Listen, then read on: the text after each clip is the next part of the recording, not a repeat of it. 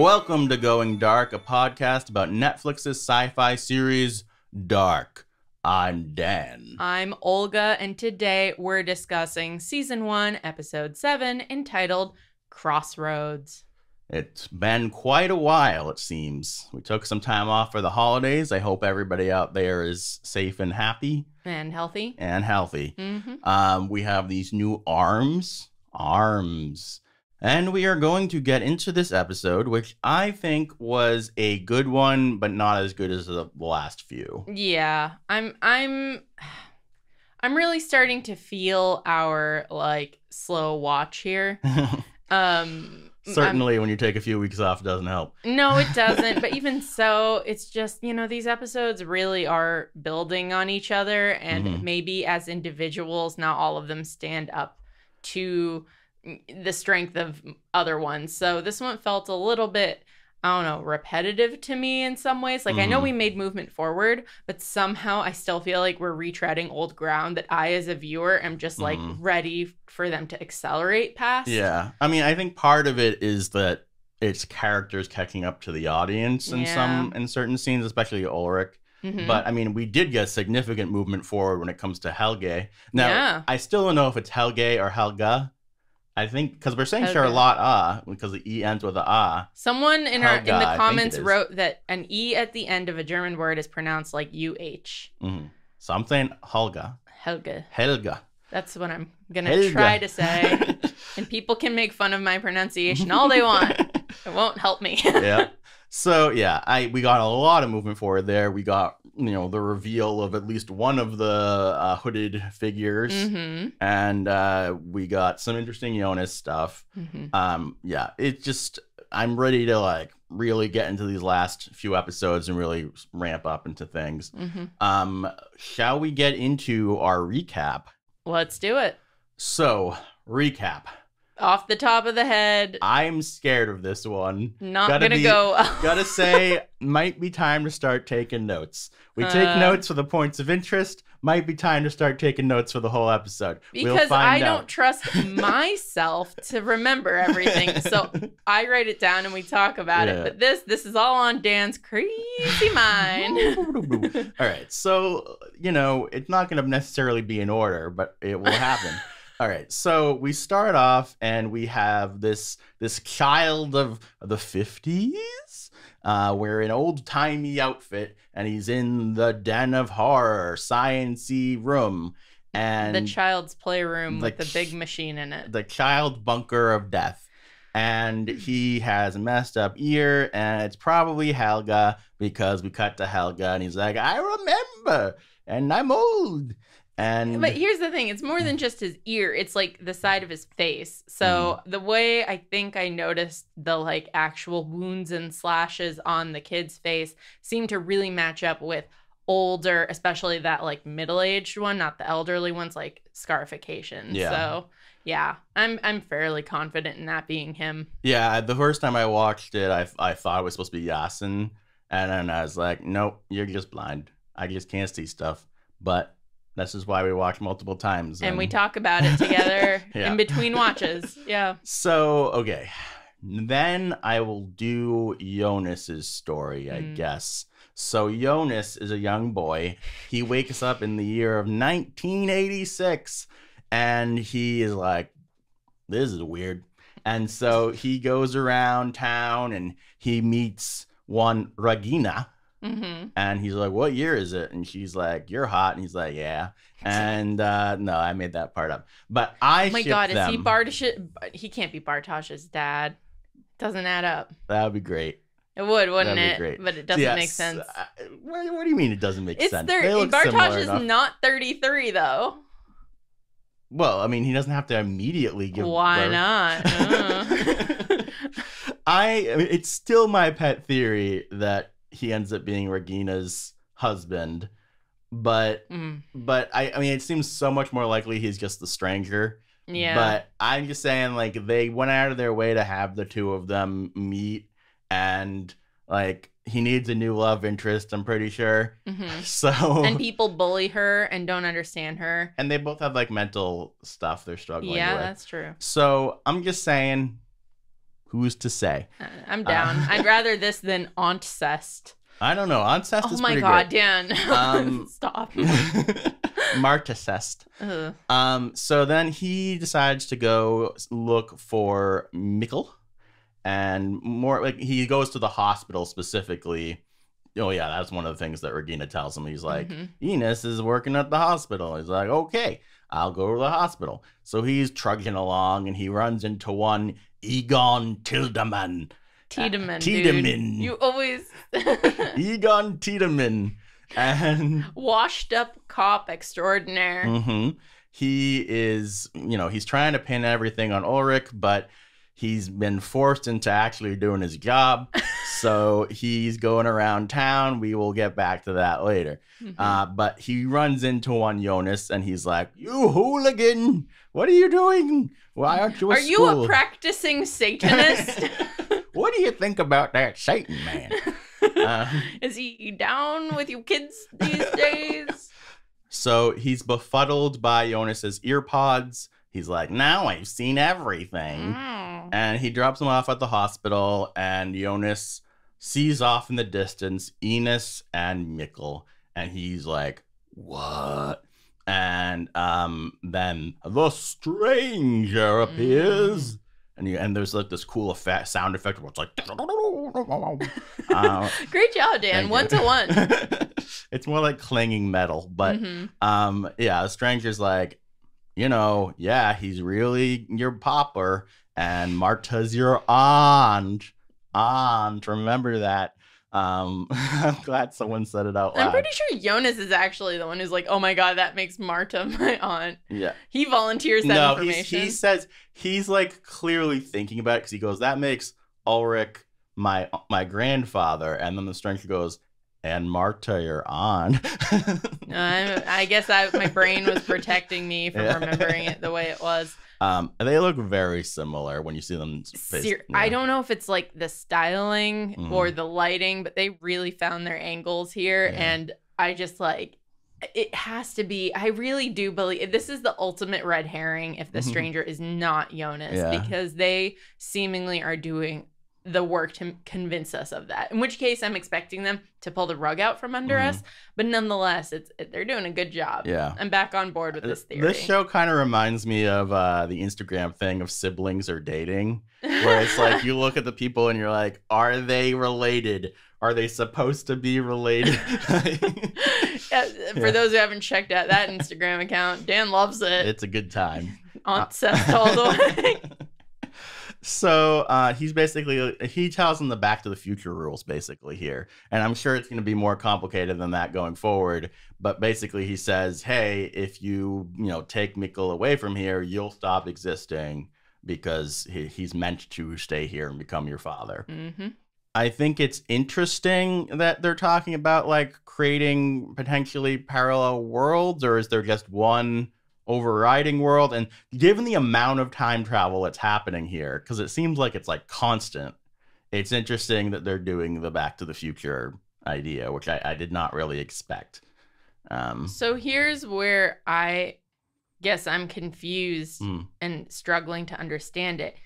It almost feels like these years are traveling together. Like when a day passes in the past, that same day is happening in the future. And therefore I'm getting confused as to how you're not just jumping 33 years back. You're also like control, someone is able, maybe the stranger is able to control, I want to show up on this day 33 years ago or 33 years in the future, as opposed to just like 33 years from the day I'm currently in. I think it has to do with the specifics of the cave, and also that whole thing about the 33-year cycle. The cave isn't allowing you to say, I want to go back to, June 3rd, 1986. But maybe, like you said, if you have that machine or something that the stranger had in his little suitcase. It seems like it's almost like the cave is bringing you to parallel times, I think, is the idea. And that they affect each other. Distances. And the dates and everything, Yeah, so he's basically like, don't do it, but like also it's your choice. You know, every choice you make is a choice not to do something and a choice to do something. Mm-hmm. Ultimately, Jonas decides, you know, I want to live, and so I like my existence, yeah, which is a choice for yeah, mentally ill people. yeah. You know, like that. Good for him. hmm So he goes home and he talks to his mom about like, you know, Dad really did love you, and then he burns the letter. Mm-hmm.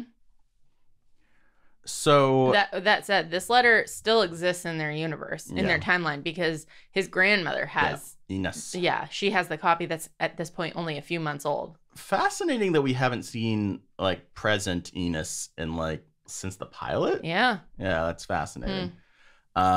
Maybe she's wearing a hood. So that's basically Jonas's story for this episode.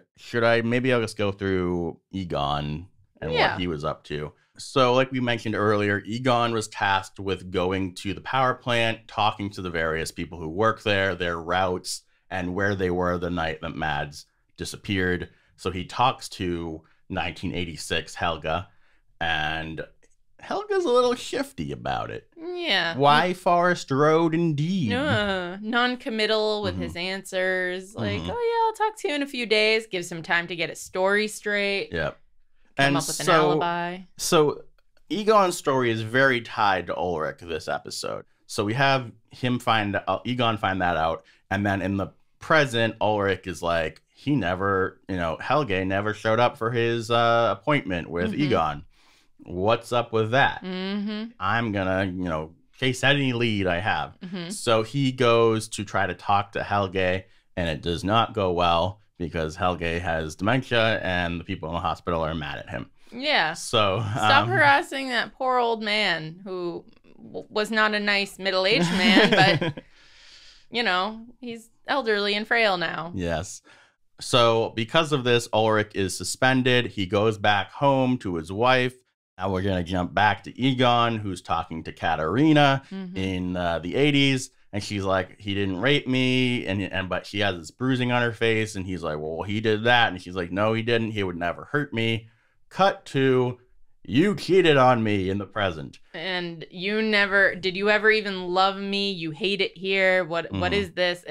That's harsh. I have to say, I'm not gonna say that I think it's bad, but I laughed a little bit to myself. Where's this going? The way Ulrich's response was just hanging his head pretty intensely. Yeah, he just kept hanging his head like a sad puppy. Well, and then his thing of I can explain. It's dude, you can't though. Yeah. You can't explain. Your explanation is full of crap. Stop. Yeah, it was almost this thing of he is hanging his head.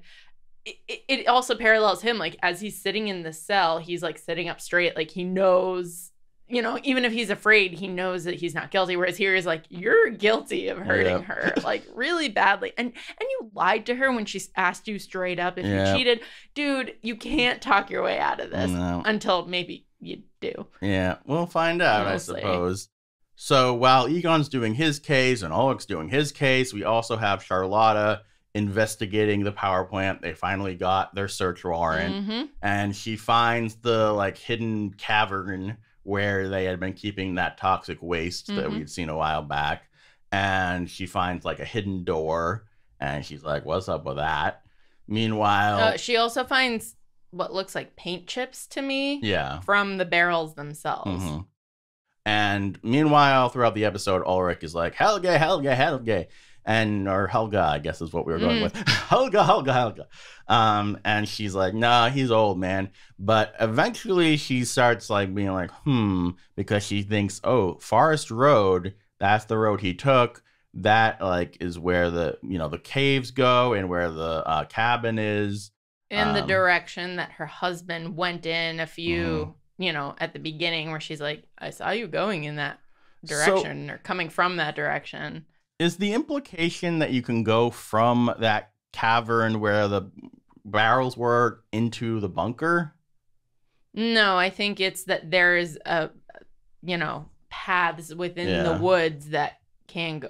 Wait, are you saying the cavern underground, like the caves go from the bunker to the thing? No, I don't really I'm understand what saying you're asking. the area where there used to be the toxic waste and there's a door. Is the other side of that door the door? Is that the door that Ulrich always used to try to get into and he couldn't? Or is that a door that goes into the bunker?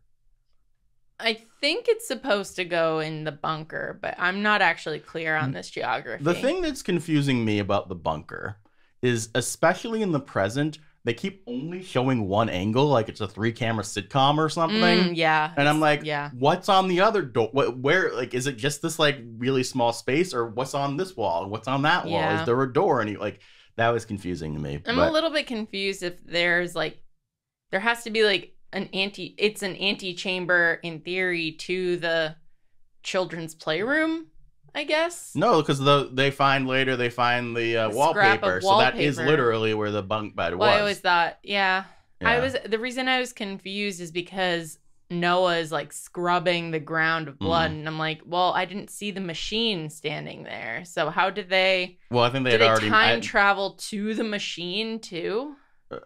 No, I think that they already got rid of. They already got rid of the machine at that point. If they got rid of the machine, then why is Yasin burnt? No. Okay, like he died, right? Or, my point is, I don't know what the order of operations are, but when Noah was wiping the thing, at that point they've started like erasing the existence of them being in this bunker. So they've already taken the wallpaper down and they probably already moved the machine somewhere else. Right. And now he's just cleaning up the blood. That's what I thought at first. And then for some reason I convinced myself out of that. And I don't really know why. This is the other thing. This is the first episode where I was legitimately confused. Like there are previous episodes where I was like, okay, that's like intriguing or mysterious and we don't understand it yet. But, like, I feel like I'm not supposed to understand it yet. Whereas this episode was the first time where I was like, okay, there's a few too many layers. I'm starting to get a little bit lost. Yeah. So Charlotta's getting suspicious. She calls her husband again. She's like, why did Helga leave this cabin? Why did he used to live there in the 80s? When did he have his accident in the 80s? We'll get back to that in the points of interest. But basically, she goes there. She's searching around the bunker, and she finds part of that wallpaper we talked about before. Meanwhile, Ulrich is continuing to stew in all this, and he goes back to Helge's nursing home. Yeah. And he finds a bunch of different things, and then he ends up seeing that Helge has left his room. He leaves his room once there's all the flashing and we realize that Jonas is time traveling back and Helge is like reawoken. Yeah. So he's lucid. Yeah. So Ulrich realizes that Helge is walking. He follows him into the cave. Helge obviously like knows the caves well. He finds this lantern. Ulrich is following him. And he's like very sure that like Helge had something to do with this in the 80s. And then, we cut to seeing that he did, that he pulls up Yasin from the bunker, dead Yasin. And we see Noah, cleaning up his mess. Yeah, ripped. Yeah, he's mopping. He looks pretty good. Yeah, for a priest. Pretty good looking boy. Is there anything I missed? See, there's so much going on. There's a lot. I think I got the majority of it. You got the important stuff. The stuff that really, again, Jonas is back in the modern times by the end. Ulrich's been caught cheating. He's suspended. Charlotta's, suspicious. I think these are the main important things. I mean, I guess the one thing that you missed is how Ulrich's mom is like obsessed with Mads, and Katerina's like, your family, dude. Our kid is missing. She realizes that she saw Helge, like middle-aged Helge, both in the 80s and now. Like a few days before. So she probably saw like around when he was going after Yasin. Yeah. Would be. And that he was arguing with Noah, and she's like, oh. Oh, wait, no. She saw them arguing with Noah when he was going after Mads. Yeah. And then unrelated to that, recently she saw middle-aged 1980s version of Helge in the modern day. So she's like, I'm crazy, but I'm not that crazy. I know what I saw. Yep. All right, so we are going to be getting into our points of interest. Let's do it. All right, and this time, if you're a video watcher person, I have things on the television screen. Yeah. Ooh. Whoa, and they have really nice transitions. Yeah, everybody likes it. So, this is Noah. He's ripped. Very nice job. Anyway. Good job, buddy. That's the point of interest.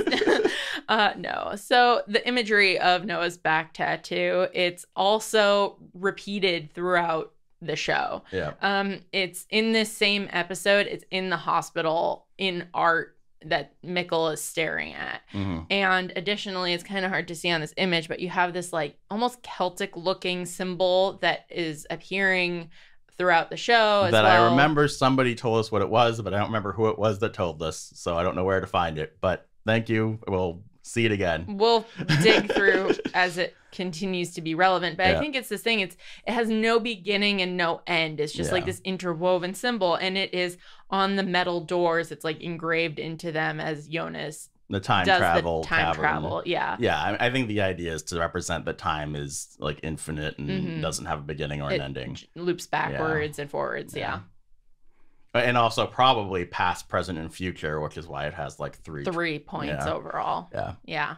So that's really it. Like, we saw this same shot in a previous episode, but we didn't know it was Noah back then. Yeah, I thought that was interesting that we had actually, I went back to a previous episode and I was like, oh, this is literally the same shot. Yeah. And then we got... All right, so Noah writes these dates on the wall. He scrawls them.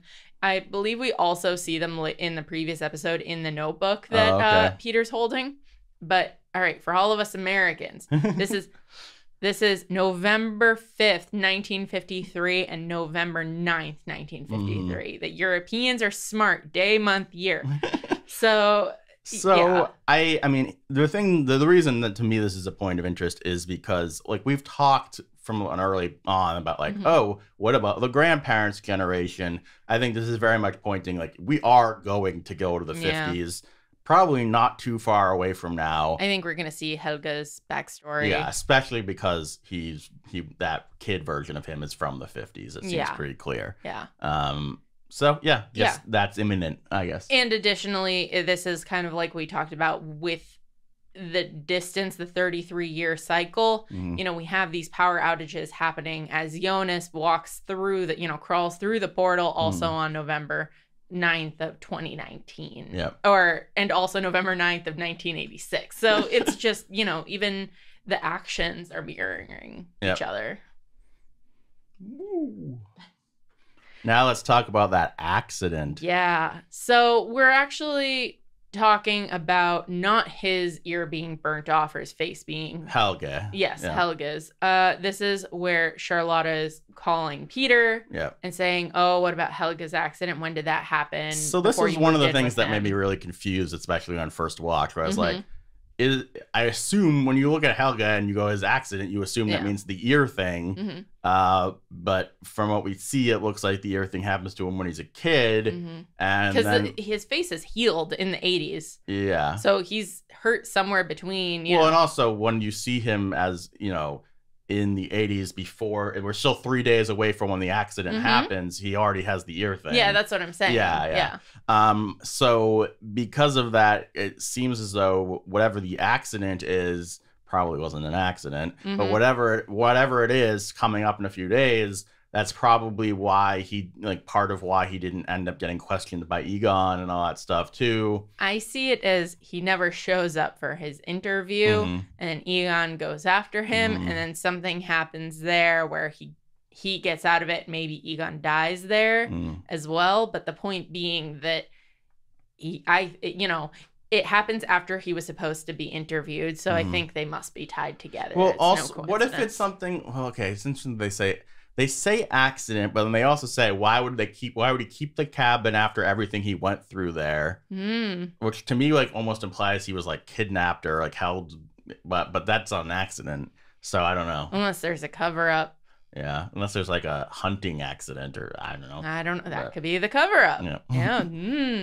But we also find out that Peter didn't move in with his father, didn't move back to Vinden until 1987, which leads me to believe, is he actually his son? Who is he? Could he be another, like, missing child from the time stream, which is another reason that he's involved now? Helge, like, had a change of heart and didn't kill him.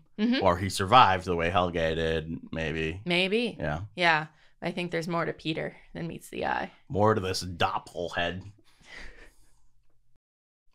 The next point has to do with these necklaces that we keep seeing throughout the show. It is a, like, copper coin, I think a penny equivalent, on a red string. Obviously, the red string is something that we've been seeing a lot of. It's tied to Ariadne's thread. It's the maze. The stranger leaves it for Jonas on the bike. These necklaces, we've seen one discovered on that first boy's body, who turns out to be Mads. We see one at the end of this episode around Yasin's neck. We're pretty sure that's Yasin, but on that body that 1986 Helge is dragging. And now we find it this here. Picture is of Ulrich having found it within Helge's book about the time stuff, and it's his bookmark. This is probably his coin that he had around his neck when he was a little kid. Yeah, because he's wearing it. That kid from the very beginning in that 50s garb with the burnt ear also has it on. Yeah. Any theories about this?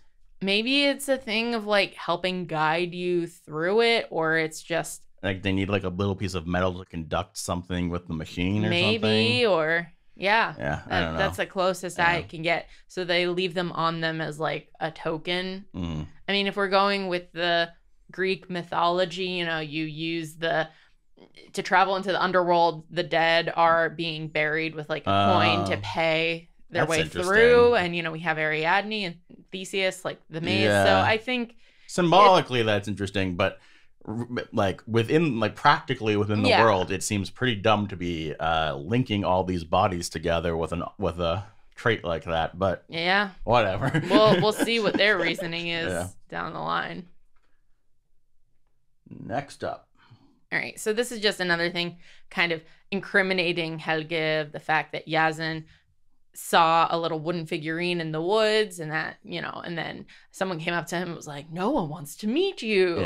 And now we have this same kind of figurine. It's pretty, I could say pretty conclusively that Helge from 86 is the one who specifically took Yasin. He's the kidnapper, at least, of a few of these children. I mean, something you were talking about before we recorded is the idea of, okay, Helge was, like, the first one to survive the machine, and then he somehow got, like, indoctrinated into helping. Became an acolyte of it. He was convinced that this was a worthy cause for some reason. You know, elderly modern day Helge is like, oh, I can save them in the past, but I can also save the future. So something... they're trying to avert some kind of crisis, I think. I think it has to do with the nuclear power plant, because that, you know, nuclear waste has to factor in, and more than just a conspiracy government cover-up kind of thing. So I think that maybe there is going to be a nuclear reactor explosion. Jonas has the Geiger counter, and that's why Helge feels like it's a worthy cause. I mean, growing up in the 50s in Germany, like, nuclear war, the threat of that was intense. So with the Cold War raging, I think these have to be tied together, that he thinks he's now on a one-man mission of having been lucid and awakened to his own guilt and the awful things he did. And next we have Katarina's bruising. So a bit unrelated to all the other conspiracy theory things, but, you know, she says Ulrich would never hurt me, and yet she has this bruising, and Egon accuses Ulrich of doing this to her. In the modern day, Katarina's like, oh, your family, they're calling about Mads when Mikkel is missing, and I thought my family was full of assholes. So this leads me to believe that she's being physically abused at home. Which is something we already thought in previous episodes, but this, you know, solidified that theory, I would say. So this is my problem, I guess, of me as a viewer, yes, we're podcasting, we're rewatching, we're paying close attention. I saw this bruising on her face before, and my mind immediately went to, okay, her family, someone in her family hit her. Yeah.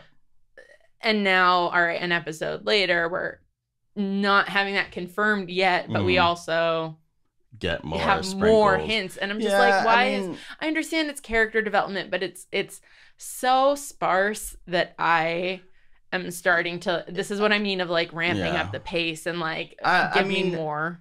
Personally, I don't have a problem with it because this scene isn't really that's just like a piece of what the scene is. Like the scene is getting across the whole idea of, doing the practical thing of trying to get him out of jail. Yeah. And then but the most important part of the scene is he would never hurt me. And then the parallel is supposed to be to something else, but they're also, they are giving us hints about her home life and how, not good it is. Yep. I do think that we missed one point of interest. Ooh. So no image for this one. So interesting that I didn't even think of it. Ulrich finds on the floor of his car the little yellow wooden figurine that Mikkel did the magic trick with. And we hear the voiceover again from the first episode of, it's not about when, how it happened or where it happened. It's about when. And I think I don't remember exactly when this revelation of Ulrich's happens. I think it's before he goes back to Helge's that's right, nursing home. That's what sends him back to the nursing home. Yeah. But it really is, again, an episode for Ulrich to be buying into the time travel theory. And I think by the end of the season, he really is going to believe his son is back in time and his brother is, while deceased, back from then. Well, this creates a very interesting potential conflict where if Ulrich finds out that Mikkel is back in time, then we have our two protagonists of Ulrich and Jonas, and you understand why Ulrich would want to go get his son, but it would make Jonas not exist. Yeah. Well, why would he care about Jonas? Yeah. And then that kind of turns Ulrich into a sympathetic antagonist. Yeah. Interesting. That, unless you have any other secret points of interest. That'll bring us basically to the end of our show. We aren't doing feedback this week, mostly because I forgot to set that up. But but if you want to send us feedback in the future, you can do that a few different ways. You can email us at ourpodcastfeedback@gmail.com. You can leave a comment down below in the YouTube video. Also, you can rate or review us on Apple or various other podcast services. And we want to say thank you to Traw_Smith for your 5-star review on Apple. Thank you so much. Thank you. Yeah. And thank you guys for checking this out. And we will be back next Tuesday with 108. We'll see you in the future. Boodaloo, boodaloo.